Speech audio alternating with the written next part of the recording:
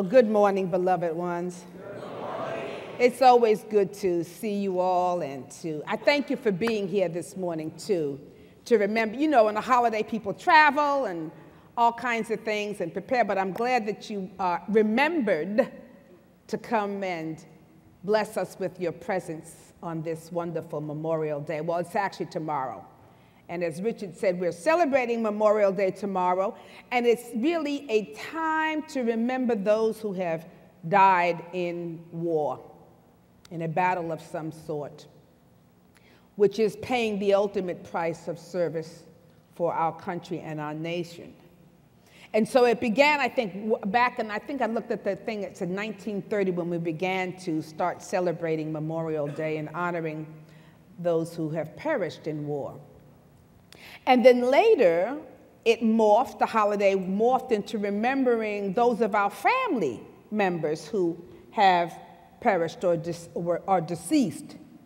And we used to go, I don't know if you're old enough, some of you are, I know that when we used to go to the cemetery on Memorial Day, and we would put flowers on the graves of our loved ones. And I don't know if people do that today or not, or maybe they feel it's too morbid, but that was an occasion of which we would celebrate and honor those and remember those in our family. And then somewhere along the line, it morphed again into, as Richard said, the start of what? Of summer. So now when we think of Memorial Day, it becomes the start of summer, of holiday fun, of barbecues, of get-togethers and gathering with friends and family. And somehow the dead are now forgotten. Or maybe if they're not forgotten, there's a passing remembrance of it all. And I began to think yesterday about, well, what is a memorial, you know? And whenever a word gets stuck in my head, I like to go to Daniel Webster because I like to wordsmith words. And so I looked up memorial, and it says, a memorial serves to preserve remembrance, or it is something that keeps remembrance alive. It keeps remembrance alive. And then that got me to thinking that, well, you know what? We all have a built-in memorial mechanism. We have a built-in memorial mechanism, namely our mind. Our mind. Because Lord knows the mind, right? We remember all the things that maybe we would not want to remember, but, you know, with things that we want to hold on to, our minds seem to hold on to those things that we would even rather forget, but it holds on to it. And likewise, the mind also remembers and loves to hold on to those things that we want to remember. The good old days, the good times, right? So we remember the good times and we're holding on to the not so good times because we have this I call the memorial mechanism built into the mind to hold on and to remember. In fact, it's very fascinating that every thought that we have ever thought, every feeling we've ever felt, every perception, every opinion, every perspective, every idea that we have held in our mind is stored within an aspect of our mind. It's all there, all of it. Nothing is ever lost in mind. Now, sometimes I think my thoughts get lost in my mind and I can't find them and pull them up when I need them. But they're there nonetheless. Because it doesn't go away. Nothing is lost. And the thing is, we may not consciously remember every single thought that we have ever thought, but it is there in the subconscious phase of our mind. It never goes away. Now, I felt like just doing a little metaphysical teaching this morning. So there are 3 phases of our mind. There's more, but I'm going to focus on these 3 phases of our mind or of our consciousness. We have the superconscious phase of mind. And the superconscious phase of mind is that realm of higher thoughts that realm of spiritual insights, of revelations. It's that realm of divine knowing. It's not a thinking realm, it's a knowing realm, the intuitive aha from higher thoughts. Those come from the superconscious phase of our mind. And then we have the conscious phase. I call it our everyday mind. It's every day, that aspect of mind that we're thinking, we're choosing, we're analyzing, we're judging, we're assessing, we're deciphering, right? We're opinionating, we're doing all that stuff that you're doing right now. We're listening, categorizing, like it, don't like it, true, not true. All of that takes place in the conscious phase of mind. And then the third phase, of course, is the subconscious. Subconscious, and some people call it the unconscious. But the subconscious phase of mind simply stores everything. It stores it all. It's what I call, it's our memory bank. It's the memory bank of our mind. Because here's the thing. We simply can't hold or keep everything in the conscious mind. I forgot what I did yesterday. I have to pull it up, right? You can't keep every little thing conscious. It's hard to do. So it moves into the subconscious. We can't keep everything in that conscious mind, so we have to bank it. We bank it in our memory system. Now, the challenge or the problem is that our memory system doesn't filter anything. It doesn't filter what we put into the memory bank. It just receives it all, right? It receives it all. That means it stores it all, the good, the bad, the ugly, the wanted, the not wanted, the true, the untrue, all of it. And when it's stored in there, what happens sometimes is it will begin to play itself out. All that's in there sometimes plays itself out, and it will play itself out or pop up very often when we least want it to, or we least expect it to. Somehow we get triggered. Something in the conscious realm triggers us, and it pulls and goes down and digs up and gets an experience from the subconscious. Well, here, look at this. Well, how about this? You see? And all of a sudden now, these old feelings and old thoughts are right here present, and now they've made themselves conscious to us because we've been triggered.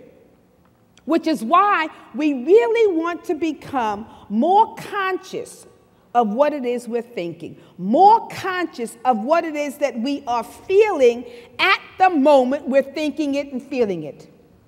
Because it will become a part of our memory bank eventually, right?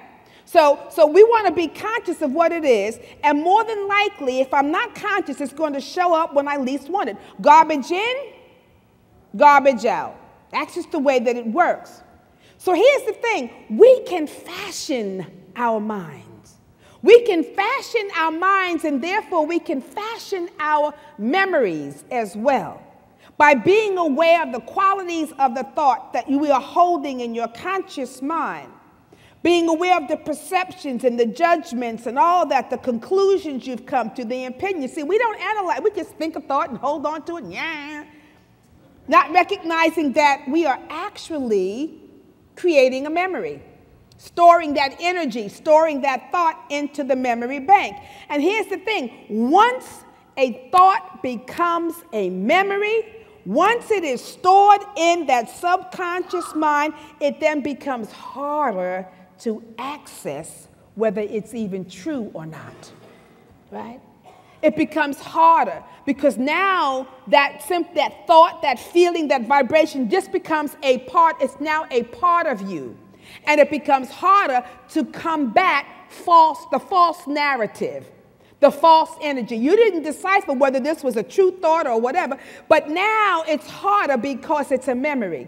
Now it's harder because it's a part of you. It's harder to change. And you'll end up saying, well, I don't know, this is just the way I am. No, it's just the way you have thought. It's just the way you felt. It's just the way you perceived. For a while, until it moved into a facet of your being. And now it's a part of you. It doesn't have to be you, but it is a what? A part of you. And so now it's harder to unearth that, right? Because now we're like, oh, we've got all this energy behind it, and it's harder to just change that. So the place that you want, the place and the time that you want to catch unwanted thoughts and perceptions and feelings is when they first enter your mind, before they have an opportunity or the time to sink into the subconscious. Now, I'll say this. Every thought does go into the subconscious, but the deeper it goes is over time. When you put a little energy, when you combine the energy to that thought, then it goes down deeper. So every thought is recorded, but the depth of that thought has to do with whether you put some feeling energy to it. Now it really attaches. Now it's like, right? It's crystallized. It's really there in your mind.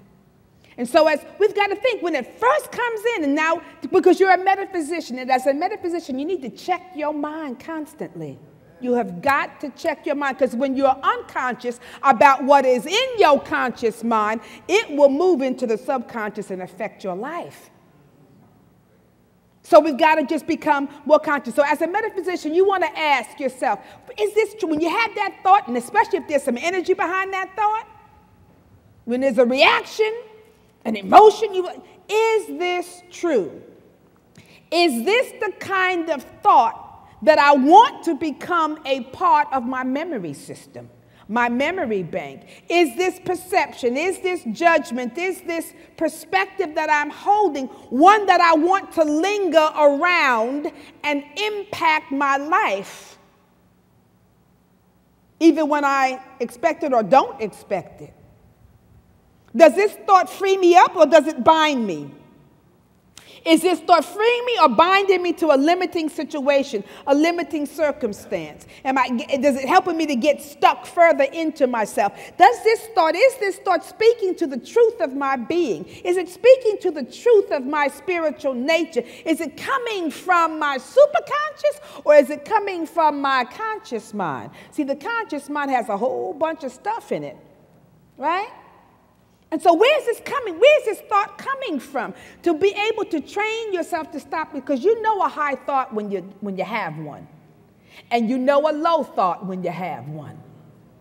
And sometimes that low thought carries an energy of like maybe anger or whatever that kind of feels good. And so you keep going down that path.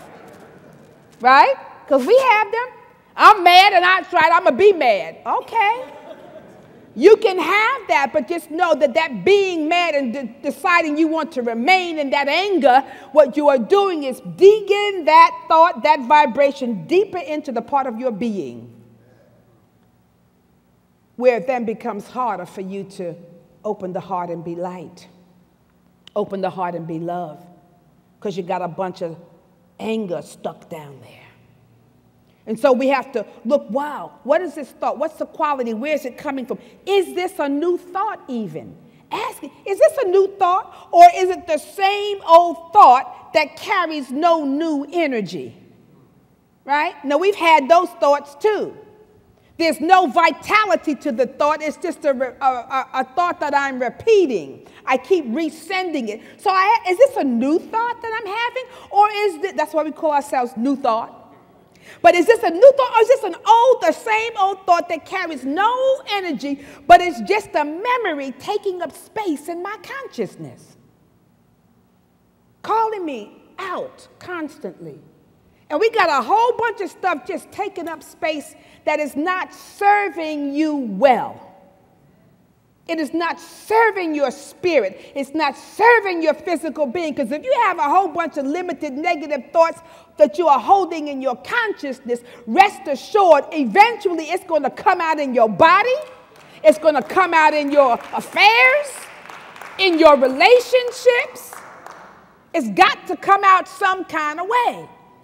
So if it's not serving you well, we need to stop and think, is this a new thought? If there's no new energy, what is it that I need to change then? What do I need to do? Do I need to add some new energy or add some truth to this thought? Or maybe I need to see it differently. Or maybe I need to add some new flavor to this same old thought. Add some new flavor. If you keep thinking the same thing, having the same experience, it's time for get some seasoning salt. Add something new. Have something new for it, right? See, the beauty of our mind is that it is a tool. It's a tool that we can use. And we forget that. We can use this tool to create a new experience. We can use this tool to even change the inner landscape of what's going on in our inner world and in our mind.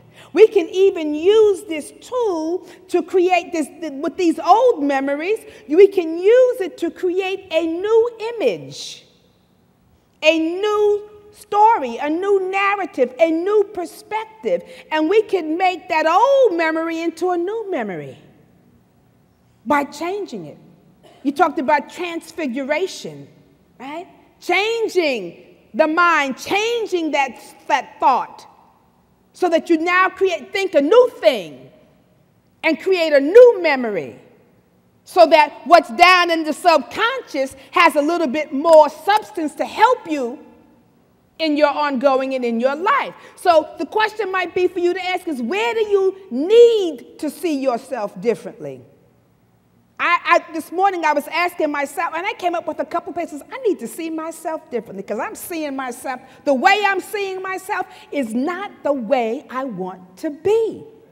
So I said, I need a new thought. I need some new energy and new vibration to move me out of this old vibration and old image of myself. Because how I see myself is how I'm going to be experiencing myself and the world. So, how do you see yourself differently? Because you can hold a vision in your mind's eye. That's one of our 12 powers, the gift of imagination, to be able to see a new image. And we know the image, we're created in the image and after the likeness of God. Can you hold that? What about that as an image? So how do you need to see yourself differently? Hold it in your mind's eye and let it begin now to gather some spiritual substance. The holding of that vision for yourself and for the situation is the holding. This is what the law of mind action is about. When you hold it, thoughts held in what? Mind produce what? After their kind. When you hold that thought and you couple that thought with the vision, ooh, that's the power of manifestation. Holding it and creating something new. Because see, when we forget that the mind is the tool, our mind is actually a tool that we can use to transform, to change, to create, to transfigure, right? To create the life that we wish and want to experience, then things begin to happen for us. But when we forget to actually see what we want and hold what we want and couple that with our things, then all of a sudden we waste the capacity of the mind's power. Scientists would tell you the mind is a very powerful, powerful tool. And when we don't use it, we waste it. And when we let the thoughts and the visions and to just run around willy-nilly, we get willy-nilly. We get stuff and we're like, well, where'd that come from? How did that show up? Why is that here? Because you weren't conscious and attentive to what's going on in your inner landscape, in your mind, in your presence. The Bible tells us that we ought to call a thing that is not as though it were, right? That is, speak it. And when you speak it and see it, then you have manifestation. You have transformation. You have change. So we've got to learn how to use the mind. Use your mind. Because, see, the subconscious uses you. But when you remember to awaken your conscious mind, you can affect the subconscious. When you remember to put some new thoughts in there, some new vision, some new ideas. This is why we affirm in New Thought. We do denials and affirmations. See yourself, affirm that truth. And somebody said, well, you're just convincing yourself and you're just playing around with the mind. So be it. I'm creating a transformation. I'm using the actual activity of how the mind works to change my situation and my circumstance. So I'm learning to look at the quality of my thoughts, especially when I'm in some, negative state. So we've got to look at how are we using all phases of our mind. The subconscious mind just does. It just, it's hard. It just uses us. It just reacts. It just spews out. But the conscious mind and the superconscious mind, they're worker bees. And the main worker bee, the queen maker bee, is the superconscious mind. Because that's the mind of the divine. That's the mind of God in you. That's the mind of the spiritual realm, high thoughts, powerful thoughts, transformative thoughts, spiritual ideas. And Mr. Filmer, you said a spiritual idea is the most powerful thing you can get. Because if you get a spiritual idea, a divine idea, then you've got something. Because divine ideas are eternal. They are powerful. They can be recreated over and over and over again. An idea is powerful. But we've got to figure out which ideas are we repeating over and over and over. A divine one or one from a lower vibration and a lower consciousness. So when we use our superconscious mind, that's your Christ mind, that's your spiritual mind, which is why I'm always telling you, pray, meditate, affirm, because you're accessing that superconscious mind. The more you pray, the more you meditate, you're opening yourself up to have the intuitive thought where you don't have to think a thing, but God's thought begins to download into your consciousness. You make yourself available, and all of a sudden you have higher insights. You'll know what to do. You know where to go. Without you thinking about where should I go and what should I do. Sit down, be still, and open up yourself to the superconscious mind. And that superconscious mind directs you. I was working on my talk this morning, and I got a download, and about 6 in the morning, I text Cheryl, I was working on this with Spirit. I want you to use the 30 days, at first it said a 7-day mental diet for your class on Wednesday. Now, I'm working on this talk, but that's what came through, and I'm like, what? So then I text her, because I didn't want to call her at 6 in the morning. And I didn't have time to go down into my library to think, where's that book? Do I have it? But I got a download. Now, I don't know what it's about yet, because I said, Cheryl, bring that book to me. And I said to Cynthia, go find that book in the library. Somebody get me that book. Because I've been guided, right? I got a download. Now, I don't know what's in it, but I'm sure there's something in it because Spirit gave it to me. We've all had those moments, have we not? Yes, but we want to be able to live in that consciousness, live in that vibration of the superconscious mind, because it is our direct connection to divine mind. It's our sense of freedom. Now, if we can have this awareness and this consciousness, if we can give ourselves over to this consciousness, to the superconscious mind, it will begin to take care of everything. And what will happen is we will begin to remind ourselves of our original memory as divine creations. We will remind ourselves as to our true nature and the true power and the abilities that we have. And so the more we turn to this superconscious phase of our mind and aspects, then the more our memories will begin to serve us well, because they'll be divine memories, right? Your mind is a tool. Use it. Because when we forget that, then all of a sudden we get caught up in the effects of the mind.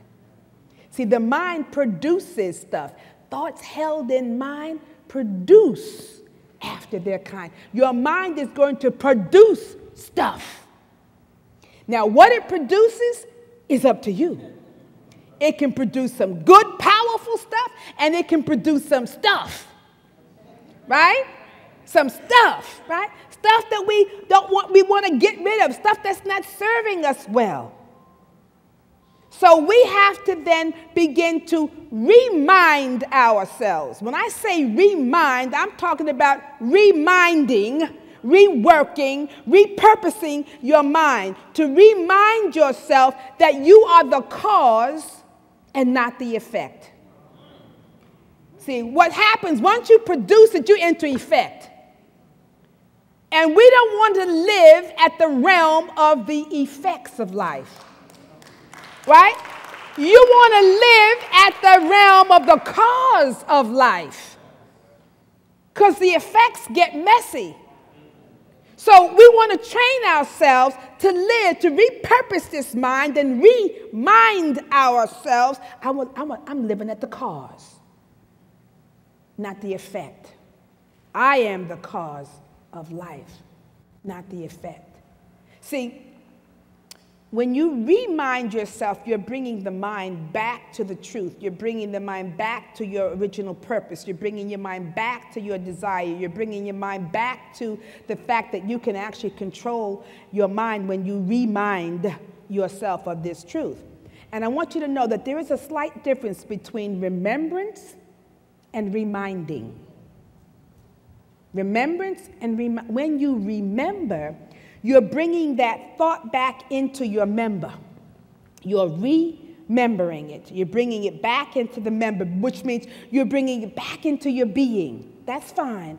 But when you are reminding yourself, what you are doing is you are transforming your mind. You're reminding it, reworking the mind, right? And reworking your consciousness. Now, don't get me wrong, because there's nothing wrong with the fundamental aspect of remembrance. It's a lovely thing to do. But when whatever it is you are remembering is not serving you well, or it is bringing you back into pain, back into emotional upheaval, back into confusion, back into limiting thoughts, well, then you need to do some reminding. Reworking, not remembering, because the remembering aspect is not serving you. The reminding of your mind will help you to repurpose your mind to the creative aspect of your mind. See, the mind is not just a container of thoughts that hold thoughts. It is a creator of experience. Yeah, I started that when I wrote that. I said, ooh, that's good. Isn't that good? You know, that doesn't come from me. Sometimes I write it and I'm like, ooh, okay, Spirit. Your mind is not just a container that holds all your thoughts. It is a creator of experience. There's a big difference. And so you want to remember, let me use this tool to create my experience. Let me see if I can use my superconscious mind, my divine mind, to cause a new effect. I want to cause a new effect in my life, a new experience, a new thought. See, you are the master of your mind. And we are called, all of us, to live at the level of cause, not effect. And when we have produced something that is not quite ideal, and life does it as well, because we're all entangled in race consciousness. So sometimes it's what we've produced, and sometimes what we as a collective have produced.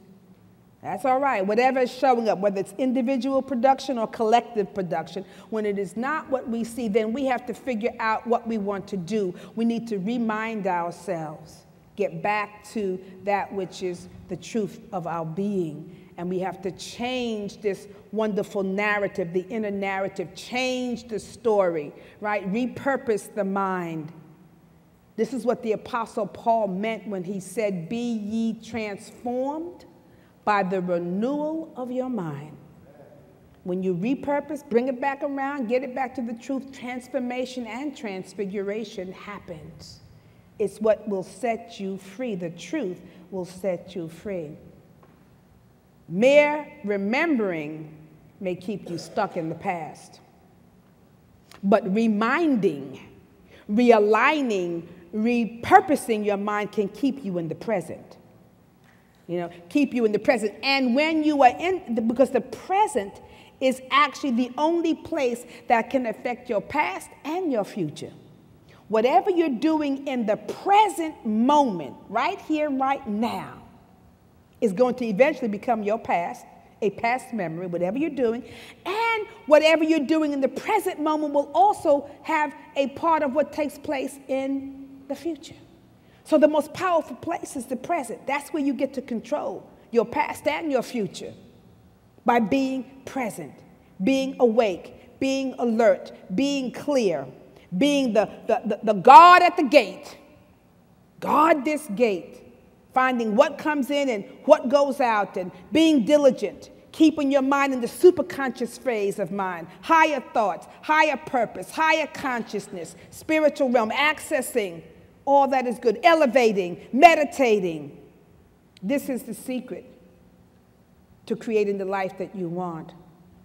I read this morning, I saw where the young lady who was lost in the forest in Hawaii. You all know about her. She was lost in the fire for 17 days.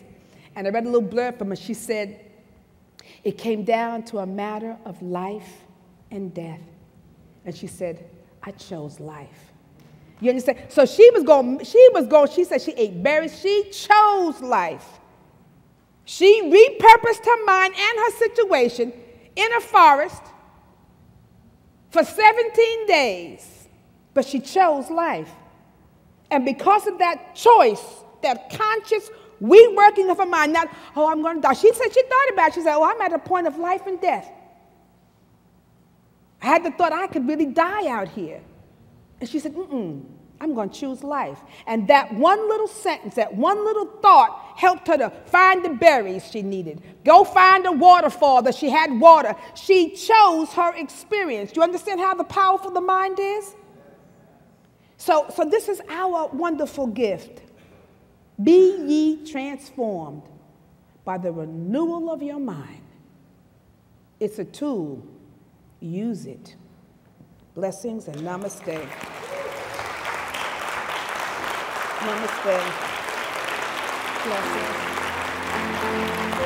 Blessings.